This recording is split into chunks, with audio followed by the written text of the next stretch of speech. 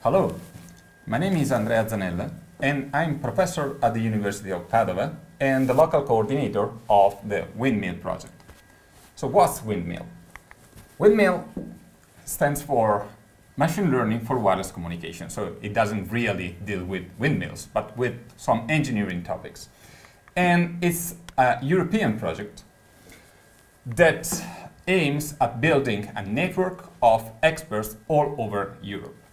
WindMill counts some top-notch universities in Europe, including the University of Padova, some research institutes, and some big companies.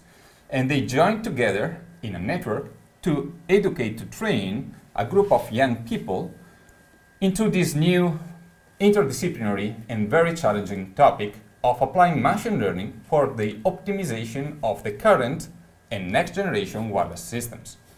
So in order to better understand what we do here in WindMill, in Padova and in Europe in general, I invite my colleague Salman Mohebi to explain some of the research activities that we do in this project. Hello, my name is Salman Mohebi. I'm a PhD student here at the University of Padova. I'm here to talk a bit about the research projects we are following here along with the WindMill projects. You may have seen such a structure in your neighborhood. We call it base stations in the wireless terminology. How does these base stations help us to in the wireless and cellular networks is the area basically divided to the sectors, and the base stations in each sector is responsible to serve the users in the nearby. We call this as each sector as a cell, so all the technology known as the cellular networks.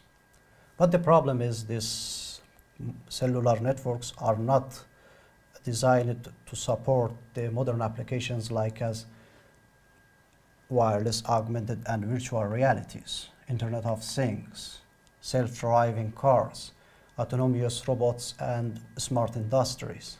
So we need to go forward and find some new solutions. Cell-free networks is one of these technologies that can help us to overcome the problems we are facing in the current cellular networks.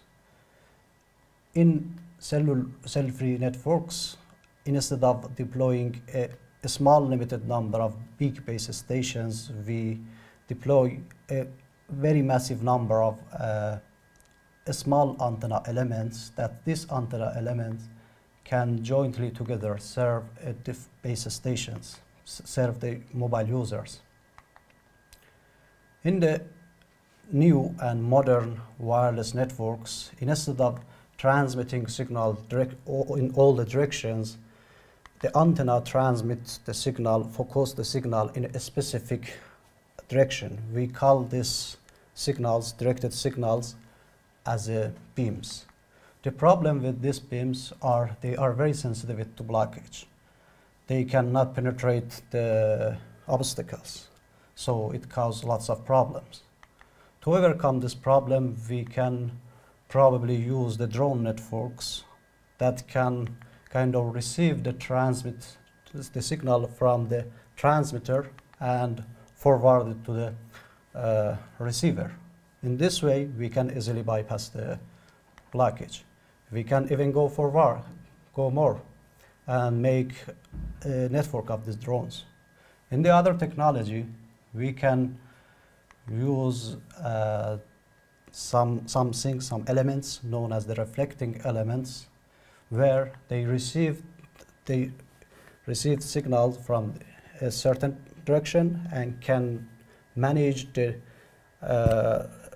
outcome signal or outcome beams in a specific directions. In this way, we can also be successfully bypass the blockage. we can also go forward and incorporate these two different technology and make something even smarter. In a specific problems, here we are working in designing different paths, designing to finding a method that can help us to finding the optimal trajectory of drones in different scenarios. This